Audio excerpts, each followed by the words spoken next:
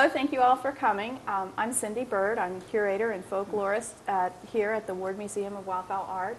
And most people, I think, know what a curator does, but a lot of people say folklore. What is that? What is folklore anyway? So folklore, for our purposes, encompasses traditional arts on Delmarva. And traditional arts are things that are handed down orally or by demonstration from one generation to the next. So one person, quilting is a good example. Other kinds of art forms are a good example. Beekeeping is a good example. You usually learn to keep bees from another person, whether it's your father or your friend. So these things that are handed on orally from person to person are what we call folklore. So with our Lower Shore Traditions program, we have a series called No Idle Hands, Discovering the Domestic Arts of Maryland's Eastern Shore. And it's funded by the Maryland Traditions and also the Lower Eastern Shore Heritage Council. And so today, this is the first of our presentations that's kicking off our series, and this is Deb Gerger. Deb Gerger, you can see on her top, she's got Bee Whisperer. Isn't that cute? So she's our Bee Whisperer. She's our beekeeping expert, and we want to thank her for coming and giving us all the opportunity to learn about this art form.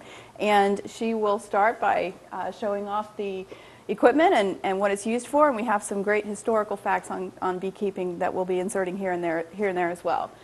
Deb, I'm going to turn it over to you, and you can get started. Okay. I want to thank you for having me here. This is something I enjoy doing. I enjoy speaking about something in my life that was quite an unexpected joy. My husband kept bees for years. When we were first married, he showed me his hives. I thought they were very nice, no interest, but they were nice. And when we had our daughter, things got a little more hectic, and he sold his hives, got out of beekeeping, and life went on.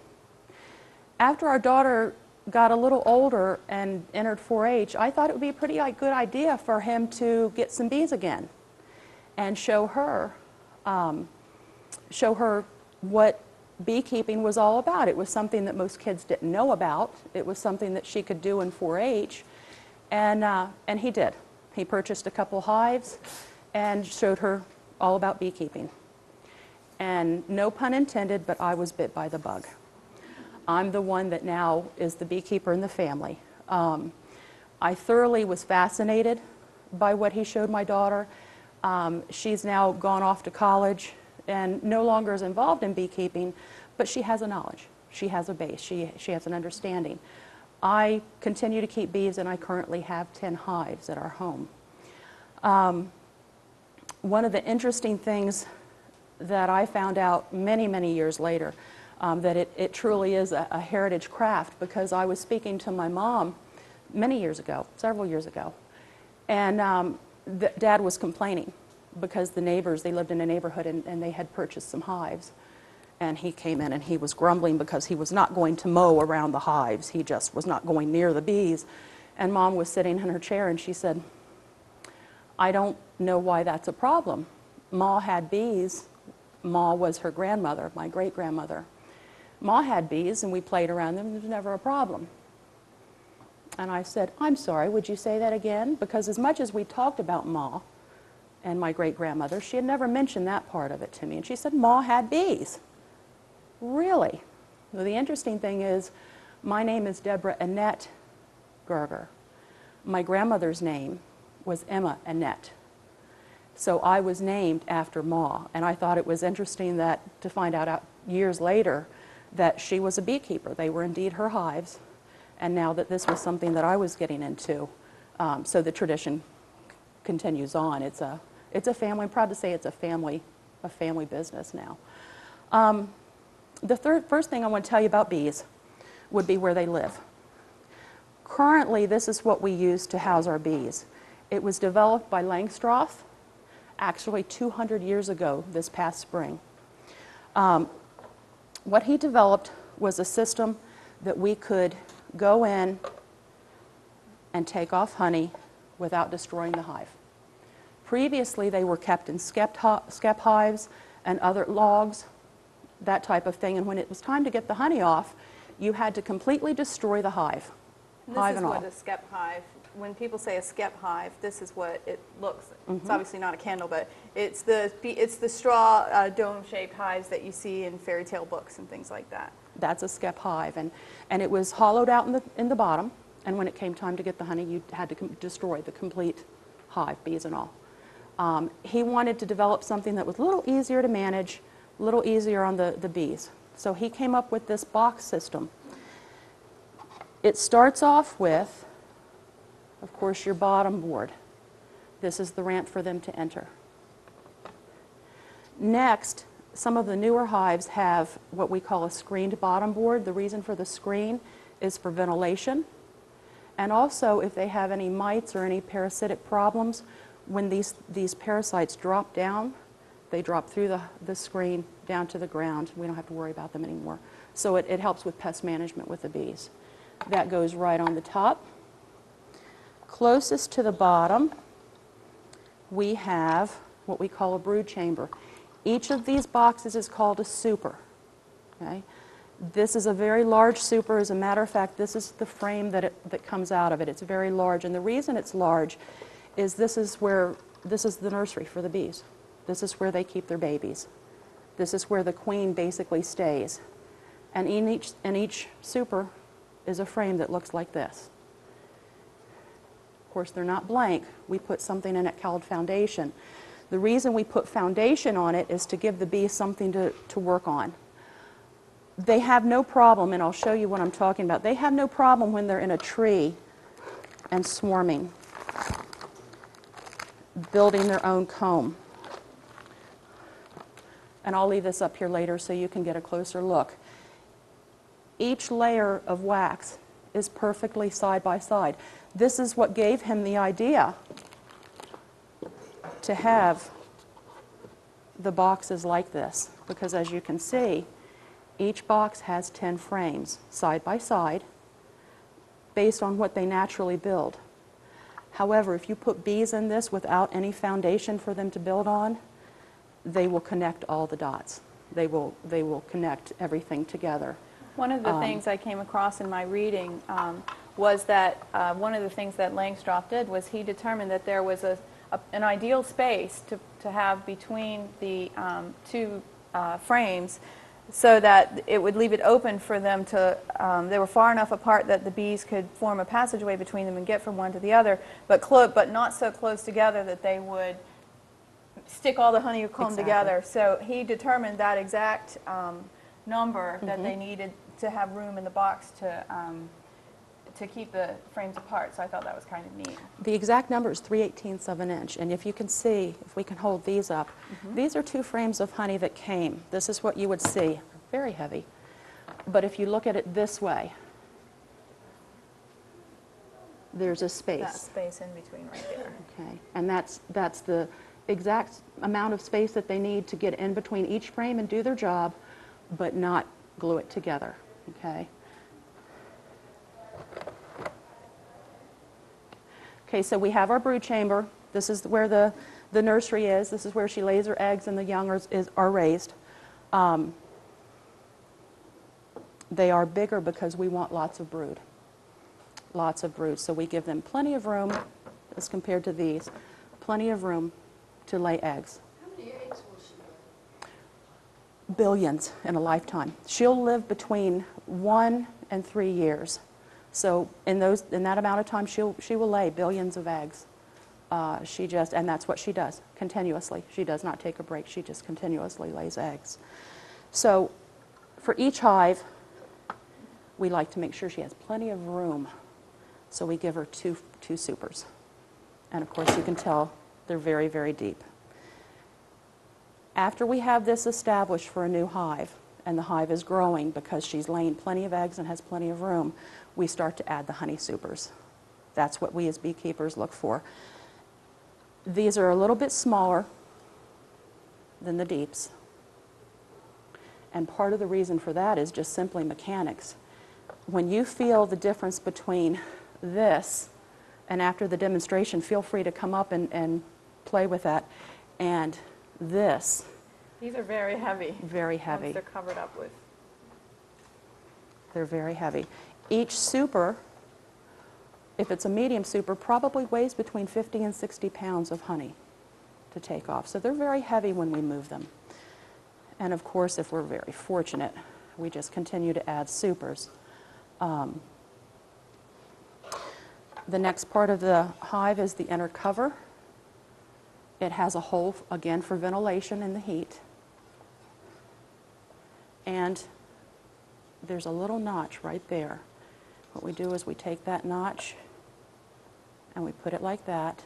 And in the summer, we take the top cover and prop it open to give them ventilation, and it gives them an extra entrance and exit.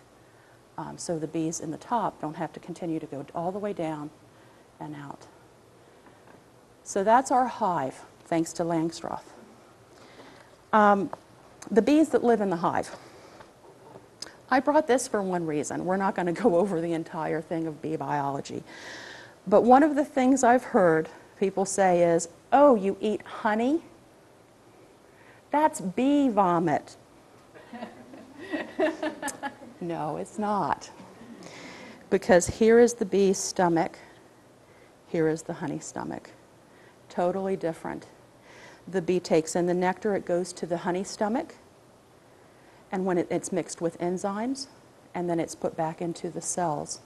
Now what it takes in for nourishment goes to a completely different stomach, and it's processed completely differently. So it is indeed a hygienic product. And because of the enzymes, I'm sure you've all heard, very nutritious. Let's talk about some of the tools that we use. The first and most important would be the bee suit. And I brought this one because it's my favorite.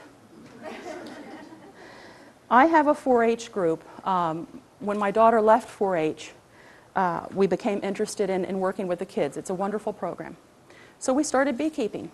I have five families, 12 kids, ranging from 5 to 16. This is my 5-year-old suit. And we dress him up, and we glove him up, and it's amazing when they know they're not going to get stung, how confident they are when they go out to the hive.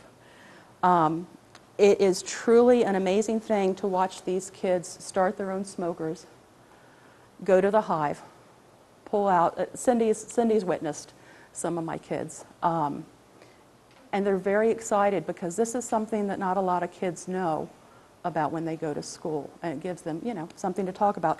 One of my favorite stories from 4-H is one of my young men who is very, very shy, painfully shy. He's my oldest.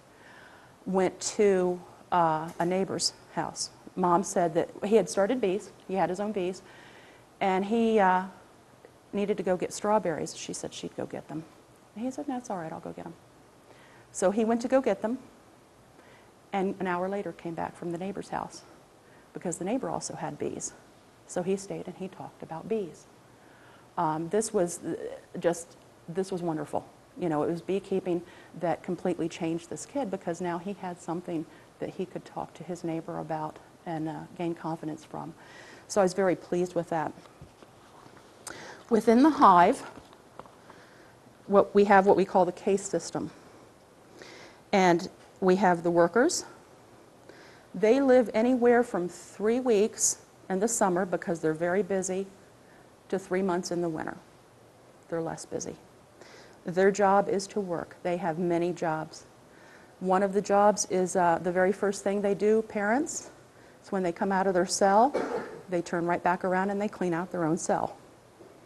So you can use that, with your children if you'd like. It moves on to being a nursery provider for the young larvae. We have an undertaker bee whose job is primarily to take out injured and dead bees. We have, they graduate from there and they move out of the hive and then they gather nectar. That's at the end of their life. I think the progression is really very interesting when you look at it because they move out of the hive at the end of their life. Most of the bees that die, that reach the end of their life, do so at the end, and it's when they're out in the field. They just simply don't come back. So the next would be the drones. Of the worker bees, there's probably anywhere between 10,000 and 60,000 in a hive. There's about a third of that of drones. The drone has one job, and that's to mate with the queen. That's his only job. The rest of the time, he roams around the hive. And in the fall, when it's getting cold and the bees know that it's getting cold, they're going to need their honey stores, the girls actually kick him out. So you can stand at the entrance of the hive and watch the battle as they are encouraged to leave because they need the honey for the winter. And of course, there is one queen in the hive, and her job is to lay eggs and lay eggs and lay eggs. Billions in her lifetime. She lives between 1 and 3 years.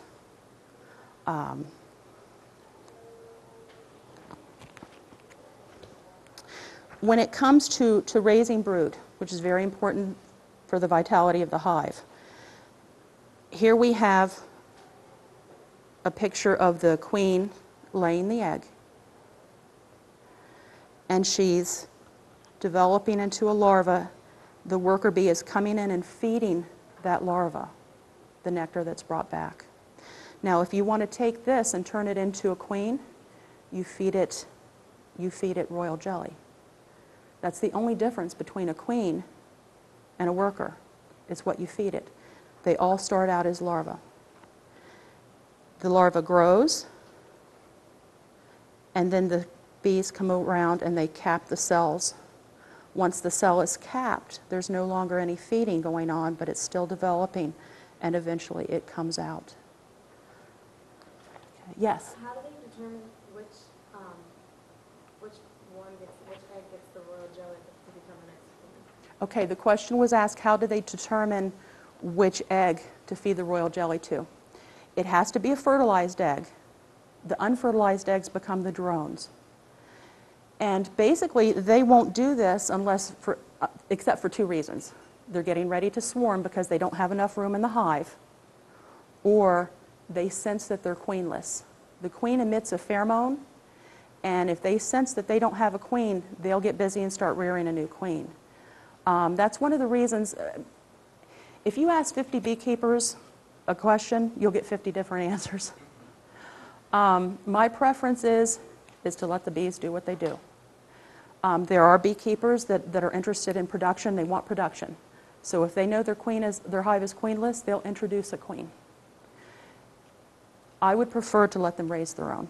For one thing, if it's a gentle hive, they're going to raise a gentle queen. And I would prefer that they do that. So that's how they know. Either they're queenless or they're getting ready to swarm, break off and swarm.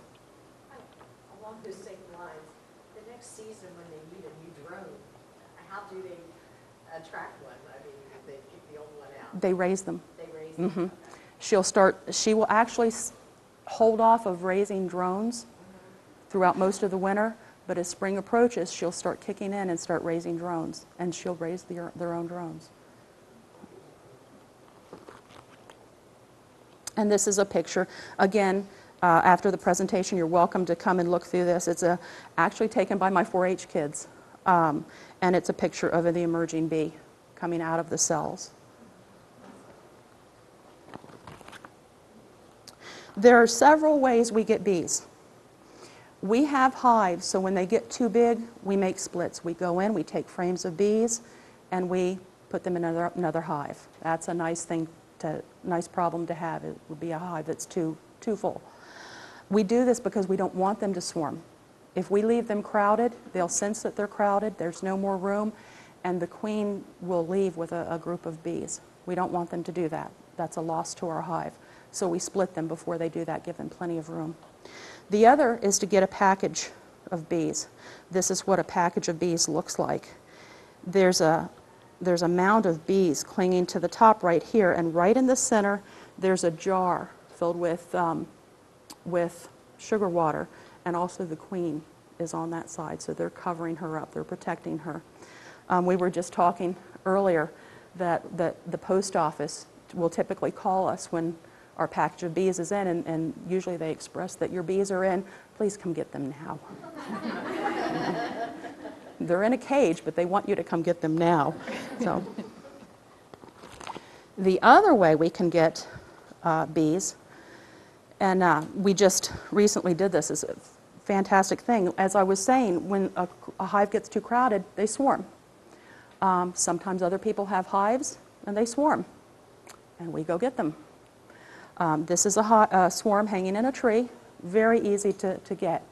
Could you just lower that a little bit? Yes. There, well, I mean, yeah, good. Good? There. Okay. Basically, if they're low enough and they're on a branch, very easy to get. They're very docile. They know they don't have a home. They don't bother you. You just basically shake them into a hive and head out. If you have the queen, they will go in the hive. They will go in the hive. There's no problem with that. Excellent way to get bees. As a matter of fact, we have gotten swarms when we checked for the queen. She's a marked queen, which means that someone actually spent about $85 to purchase a marked queen, and she decided she wasn't happy where she was, so she left. And she took some bees with her. And so, it's always fascinating when we pull out the frames and we go, oh my gosh, we have someone's expensive queen. How do you know that? They're marked with a very small dot. Before they leave the factory, they put the... There's a queen factory, yes. That's all they do, queens and packages. They put a dot on her. They put her in a cage, take a little tiny thing that looks like a nail polish brush, and put a dot on her. And each dot is a different color for each year. I believe this year it's green. So you know how old your queen is. If I go in 2 years from now and I see a queen with a green dot, she's 2 years old. And that's the purpose of the color of the dot. Remind us again how long a queen lives. The question was asked how long a queen lives. She lives between 1 and 3 years. And again, some beekeepers prefer to go in and take care of their own queens, and if she's not producing anymore, they actually kill their queen and requeen. I prefer to let what's going to happen. When she's done with her life, they will raise a new queen.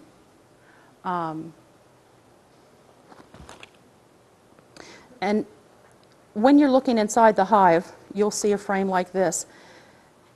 These flat cells are worker bees. You're looking at a brood frame. You'll notice when you get a chance to look closer, some of them are raised. We call them bullets. Those are drones because they're a little bit larger. This is a queen cell. It looks like a peanut hanging down because she's much larger, needs more room. So we can tell when we go in if we have a queen cell, if we have brood, worker brood, if we have drones. The queen lays both fertilized and unfertilized eggs. She knows which to leave in each cell based on the size. When she backs in, the theory is that she can sense the size of the cell, and she knows that if it's smaller, she lays a fertilized egg. If it's larger, she lays an unfertilized egg, which will become a drone. And again, this is a queen cell hanging down. As beekeepers, when we go in, we know that if we see this and the cell is hanging down, they're getting ready to swarm. This is what we call a swarm cell. They hang it down below the frame. When we see the queen cell in the middle of the frame, we know it's supersedure. We know that they don't have a queen and they're raising a new one. So there are all kinds of signals that they do, to tell us what's going on inside the hive. Some of our tools that we use, you've seen the veil. Basically, I go out with a jacket and a hood because you do not want to get stung in the face. I don't use gloves. For one thing, I want the stings. It truly is good for arthritis. You'll hear that. But I can attest it is. I've had some arthritis in my fingers, and the bees take care of it for me. So I don't mind getting stung. Also, you can imagine that when you have this on and you're trying to reach in between the bees and pick up something that looks like this and flip it up and examine it, your dexterity is really compromised by wearing gloves.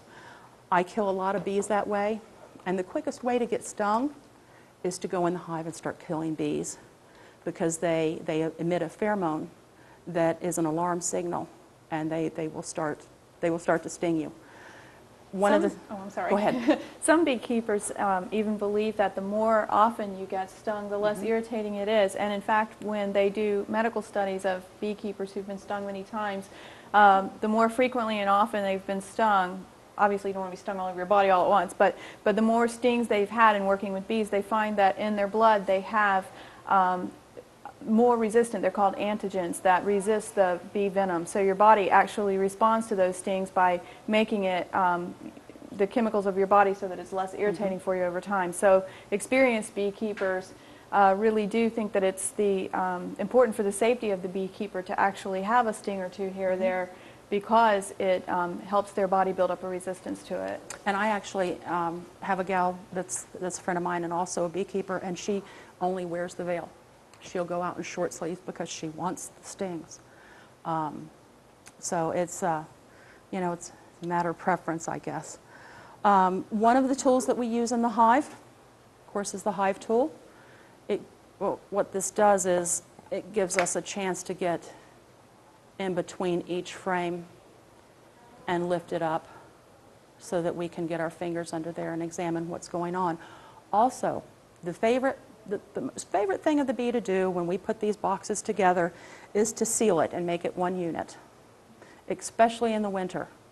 So they'll propolis, what we call propolis with propolis, and it's very much like a glue. It's made from tree sap, and it's used to basically glue it together. So basically what we have to do when we go in each time is to pop it open so we can get in. And what is that tool called? A hive tool. Just a hive tool? Very technical. A hive tool. The next thing we use is a smoker. And of course we put our fuel in here, light it with matches, and the first thing we do, just to let the bees know that we're here, is to smoke the entrance of the hive. Two theories on this. Not real sure which is the truth, but two theories. One is that it makes the bees think that there's a fire, which makes sense. They gorge themselves, fill their stomachs with the honey from the hive, and of course a bee with a full stomach, it's harder for them to bend to sting you. Okay. The other is that when you go in a hive, they're going to release that alarm pheromone. It's dark in there, and when you open it up to light, they're alarmed. The other theory is that this smoke will cover that alarm pheromone, and they won't be as panicked. So that is why we smoke the bees. Okay, do we have any questions so far? Everybody good? Okay, I'm going to move on to some of our hive products then. Question? Have you lost many hives in the last few years? The question's related to losing hives. We had 6 hives last year. We lost 2.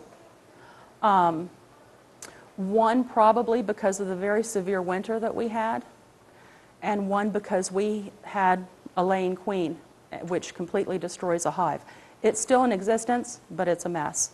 So what we're going to let it do is just run its natural course, and when we're done, it will be done. But that's 2 hives that we lost. Is that an average for you? Or? That's an average. Is it? Okay. And it seems to be the national average, because that's 1/3 of what we had, and the national average, when all the studies came back, they lose 1/3. Most beekeepers lose 1/3 of their hives.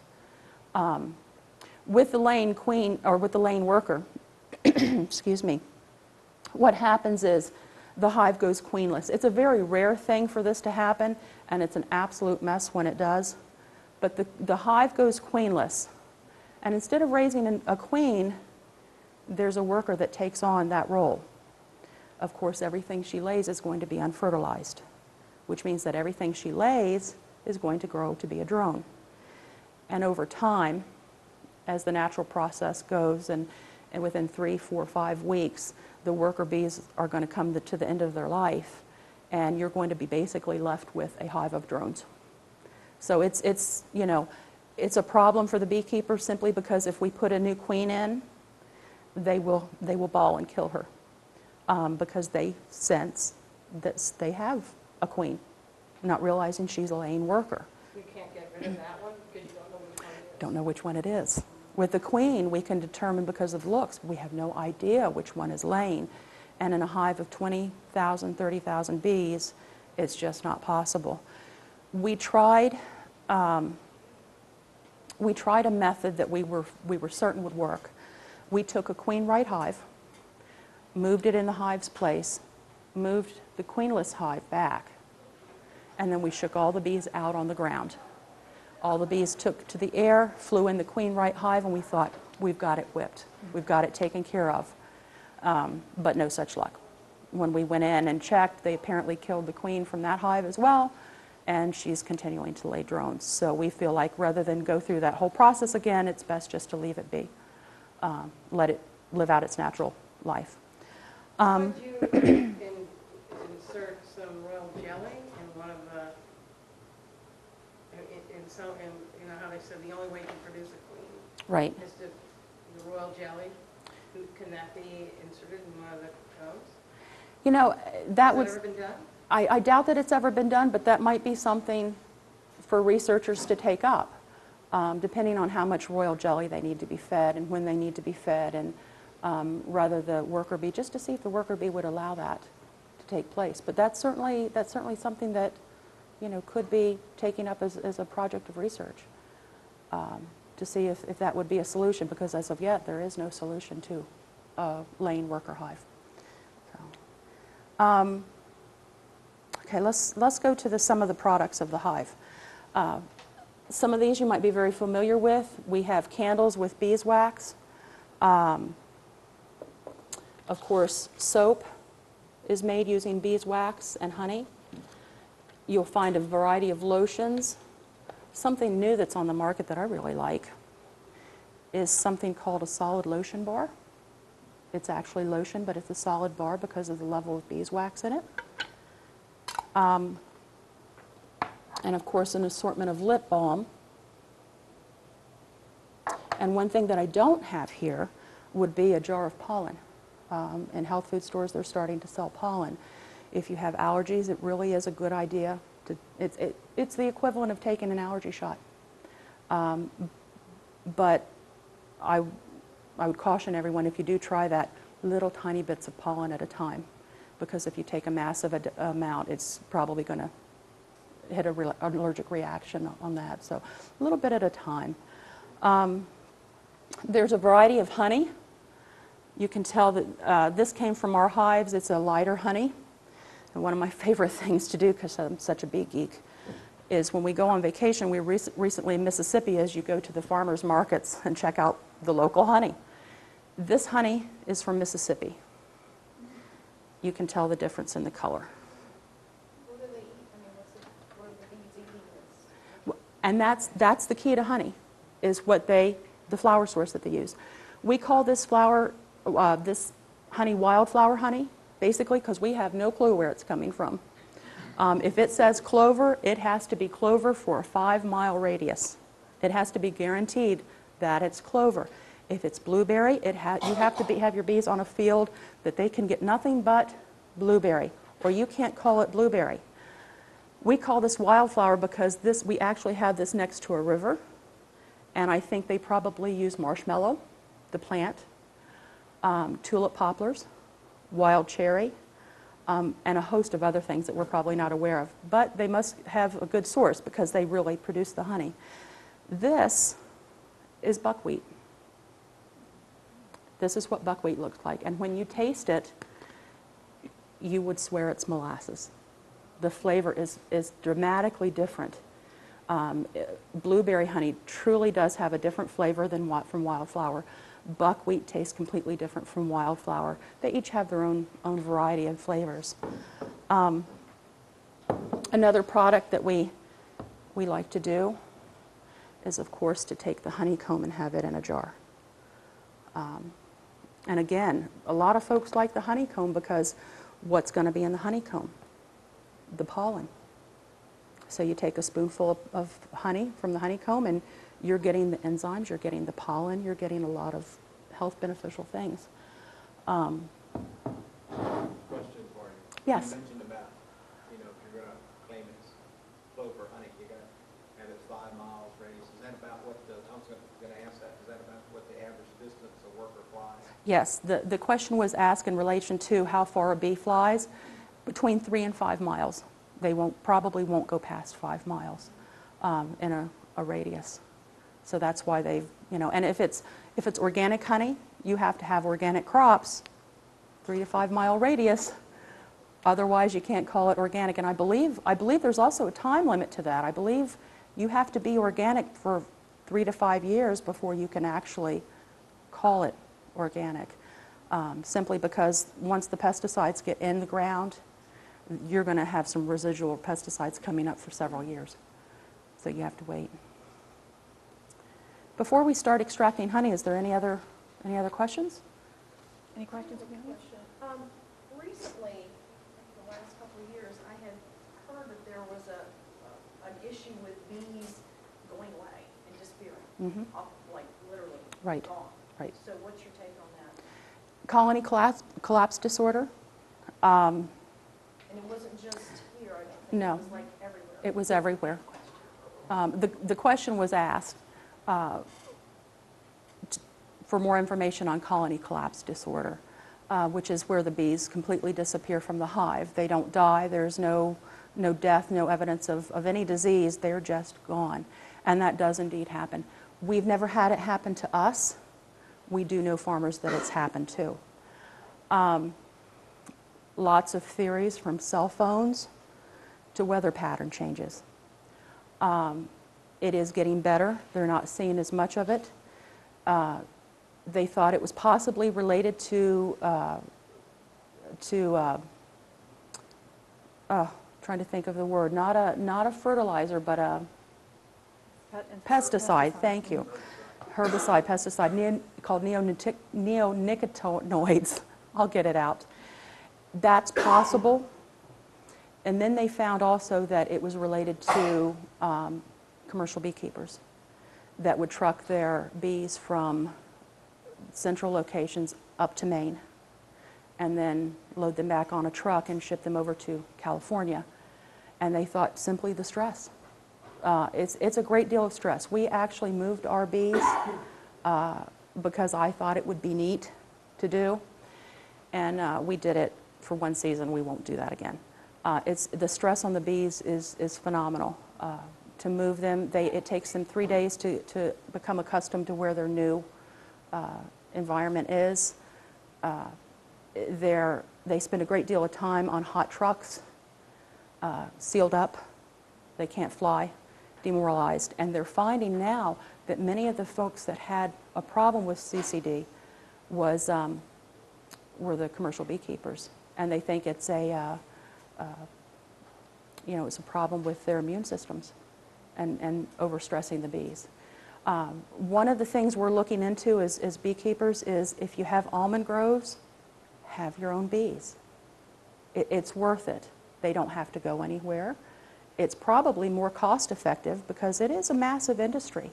The commercial beekeepers are paid very well per hive.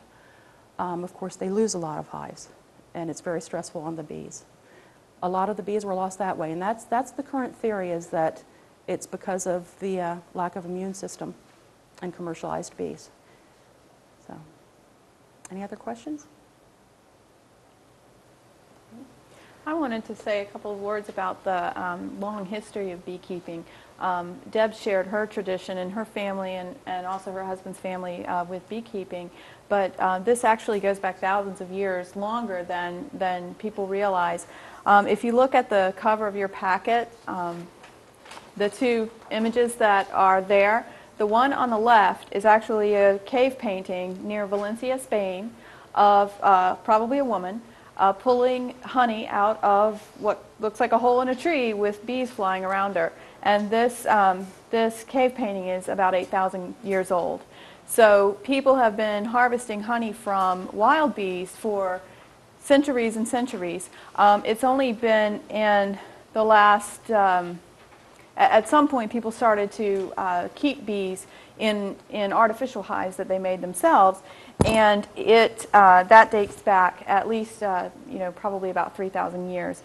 The picture on the right on your packet is those are skep hives and bees, and that painting is a 14th century painting. So you can see how far back this tradition has gone. And as Deb mentioned earlier, the method used today, the kind of hives we use today to keep bees in so that we don't have to destroy the hive and destroy the bees when we try to get the honey out, that method is 18th century. So in the 1700s, that was developed over a series of developments took place, but the person who really is the father of American apiculture, as the fancy name for beekeeping is the man who invented the type of hive that we use today, Langstroth. So. If you don't have any further questions, I'm going to give you a real quick demonstration of what it's like to extract honey. Yes? Can you harvest honey in the winter? The question's been asked, can you harvest honey in the winter?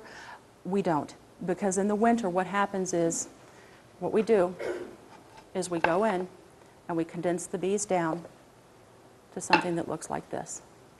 And they cluster, similar to what they're doing, but they cluster together in the middle of the hive. To go in would break the cluster, and they would more than likely freeze. So we don't go in the hive during the winter at all. We seal them up, they seal their hive up, and we hope for the best. Because they cluster together, the last thing you want to do is break that cluster. It's been shown that when it is even 20 below outside, they have taken the temperature outside and then they've had a temperature probe inside the hive. It remains between 95 and 98 degrees in this hive constantly, even through the middle of the winter when it's 20 degrees below. So. Now, when would it be the last time that you would harvest your honey in this area? The question has been asked, when would be the last time we harvest honey in this area, for this particular area? We harvest 2 times. We harvest in spring anything that they haven't used for the winter. We go ahead and take it off and give them empty frames back to fill. And then we'll harvest again in the fall. March? Oh no, that would be more like late April, early May. And then we'll probably take off again very lightly in September. And the reason I say very lightly is we don't want to rob them to the point where they have no food for the winter. The rule of thumb is you leave one super on for them to nourish themselves, to eat through the. Any other questions? If you have, and you said you have 10 hives? 10 hives. How much honey do you get off in the spring, like when you harvest it? It really depends. Like any other crop, it depends on the year and the season. Each of these is about 50 pounds. We'll probably take 2 of them off through the entire season for each hive. So 2 times 10, 20, 20 times 50. Yeah. If they produce well. And again, if they don't, we don't bother them. Any other questions? Let's show the book that you brought. You have the hive sitting on the book, but this is the book. It's a reference book used by, I would say most beekeepers are aware of this book, called The Hive and the Honeybee. And this is the book that was written by the person who is responsible for the design of the hive we use now. So, so it really is a tome, a reference guide to beekeeping, and turn it up so they can see just how thick it is. Quite a volume. There will be a quiz later on all of this material. What's the author's name? Langstroth. He is and it's actually in your packet. There's a description of him when he did his work, and also the design that he came up with for the contemporary version of the beehive. So you can refer to that too. If you need to know it, It's in here. It's in here. Everything from the hobbyist to commercial beekeeping. I think on the other side, I believe on the other side there are some books too that are a whole host of books that are coming out for children that are absolutely excellent. Do you want me to? Sure. Some of these, from the very simple bees, one sentence for your little ones, to a book called Busy, Busy Bees, and this is my favorite, The Honey in a Hive. I look through this, and I'm fascinated by the information that's in it, and the detail and the illustrations are fabulous. So if it's bees you're wanting to research, there's a whole host of literature out there for you to pull from, as well as sites on the web. I think now I'll switch places with Deb and let her conduct her demonstration of how honey is extracted. Okay. Would you mind coming up? Would you want to give me a hand with this? Yes. I have 2 frames. I'll let you work on this side. This is what we use when you're small. When you're big, you use a big company and you have many frames to undo. You use a knife, a heated knife that zips right down. But when there's just a few frames, we use what's called a cap scratcher. And basically what you do, this is the frame of honey. You want to hold it up. It's pretty heavy. You can really tell. Isn't it heavy? Yeah, so can you imagine 9 or 10 of them in a hive. And it's capped. Bees like to dry their honey out to about 18% humidity, and if it's capped, you know you're safe. Anything, if you uncap something and extract something that's higher than 18, you're going to have something turn into vinegar later on. It won't keep. If it were mead, that would be good, but it's not. It's vinegar. So basically what you're going to do is take your scratcher, and you're just going to come right up under it. Don't worry about hurting the comb. You can't hurt the comb, and what you do take out, the bees will fix for you. Could I move the Yes. beehive over so that we could see this process a little bit Sure. better?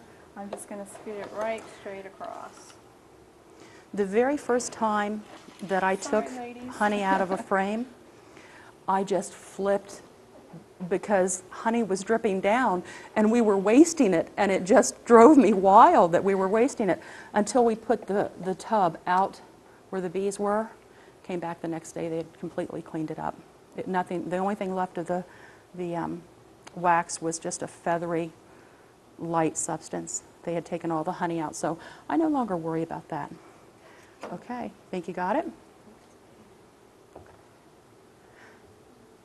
right. It's just a rocking motion back. Yep, that's good. That's it.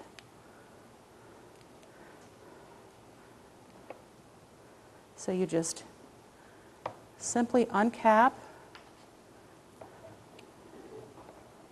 And of course, folks that have commercial honey producing plants actually have a machine that they just slide the frame right in, and it just zips the caps right off.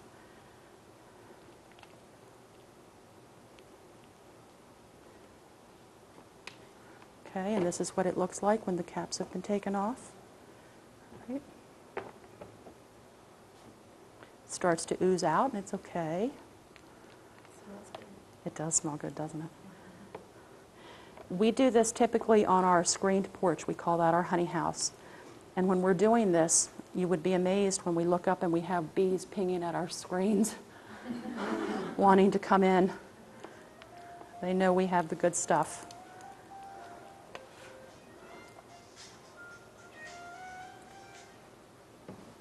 And when you get ready, you can just flip that right over.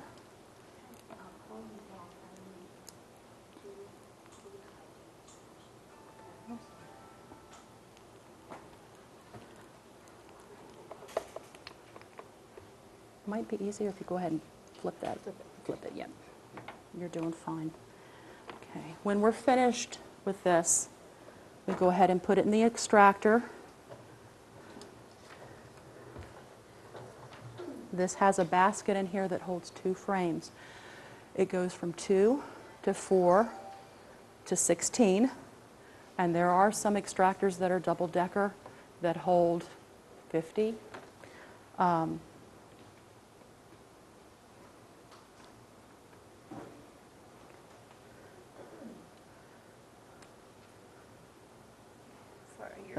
no, you're fine. You've got it. You're doing well. While they are extracting the honey, I wanted to make a quick mention of the species of bees that are generally kept. There are about 20,000 different species of bees, wild bees. Not all of these produce honey. Some types of bees produce honey and others don't. Some species are solitary and others rear their young in burrows and small colonies and then they go away, like mason bees and bumblebees. But the social species of bees are the ones that beekeepers are concerned with, and the species of bee that is generally used for beekeeping in Europe and America is called Apis mellifera. And this species has several subspecies or regional varieties that occur in different places around the world. But there is another type of bee in the tropics that's used for beekeeping or honey production, and that's called Apis cerana. So there's one other completely different species that is used in other parts of the world for beekeeping.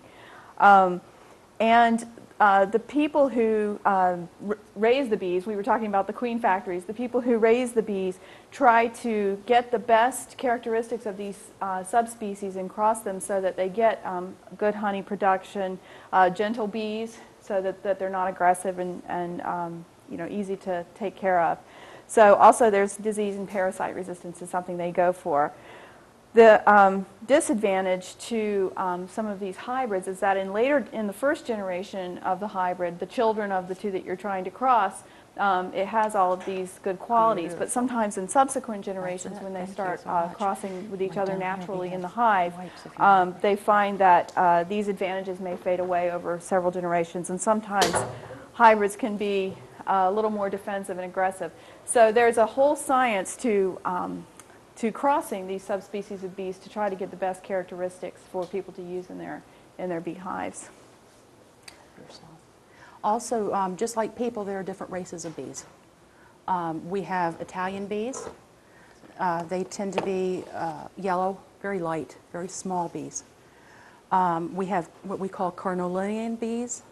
They're darker, more of a striped. As a matter of fact, the queen that you'll see in here is a carnelian bee. And we also have Russian. The new type of bee is the Russian bee that people are trying out, and they're very, very, very dark.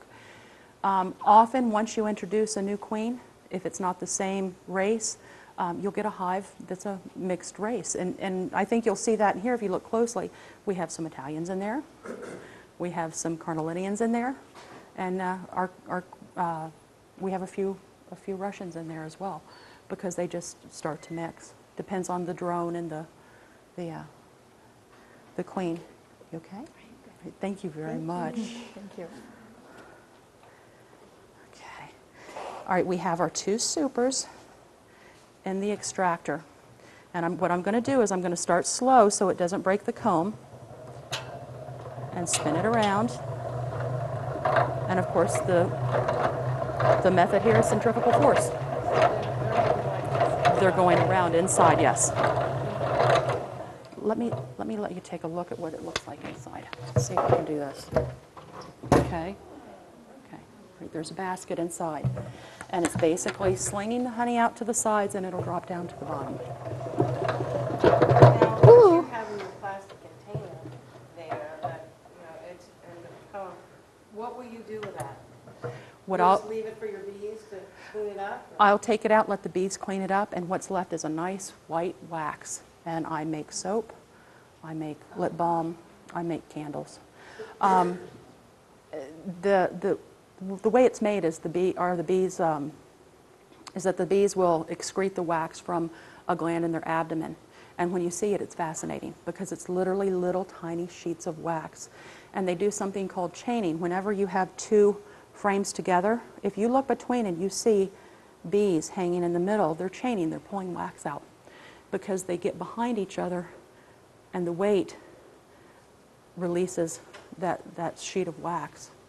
And what they basically do is chew it, form it into the cells that they need. It's a laborious process. I mean, when you say the phrase busy as bees, you understand why. Because everything they do is so meticulous in the hive. They're always so busy. Okay, so we're turning this way.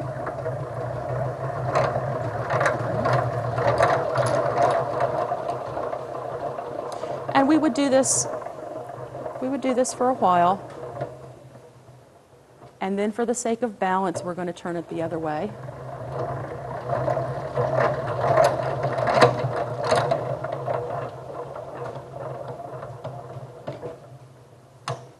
Okay.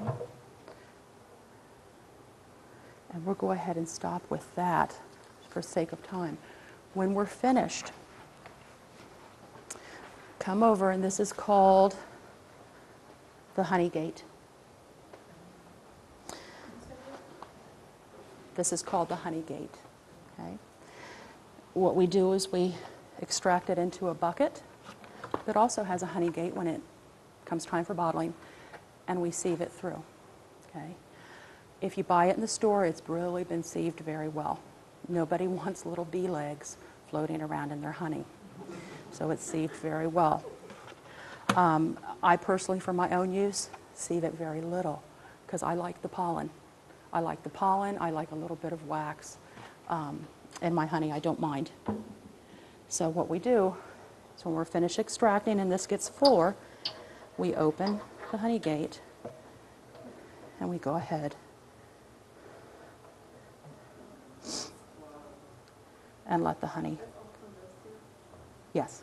Now, the bees that lose legs, are they able to rejuvenate?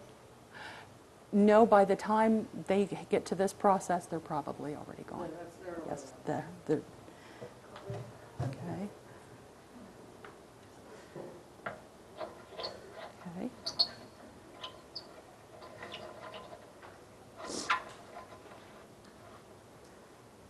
Okay.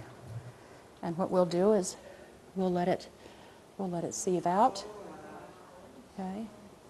And when it comes down in here and this bucket fills out, we'll tap it into jars. All right? We're down to our last few minutes of our time. Are there any questions as we wrap it up? Yeah. Yes. Do you have to work with sterilized equipment, or you just wash it well and what? The question is asked is, do we need to have sterilized equipment for our honey? Yes. Yes, especially if we're going to sell it. It needs to be sterilized. But right now, there are no guidelines. The FDA has no guidelines for honey. So when you're in the store and if you purchase honey, number one, purchase it from a local beekeeper. But if you can't, check the label carefully because they do have to tell you what it is. And often you'll see honey and corn syrup. So let the buyer beware. They mix it. The corn syrup is much cheaper than honey. They mix it. I think we have time for one last question. All right. Yeah. Is there a queen? There is a queen in there. So look for her, and the best way to locate her is to look for her circle of caretakers. Look for a group of bees that are moving across the frame in a circle because she always has that circle with her taking care of her. At the And very do they stay end. in there all the time, or do you move this out? Oh, Do they go out with boot? No, they are actually from my hive, and when we get home, we'll put them right back in their hive. This piece that's down in here is a frame like this, so she can just take this frame and put it right back in the And hive. that water at the top? Sugar water. Sugar water. Mm-hmm. Yes. What personality do your bees have? The question was asked, what personality do my bees have?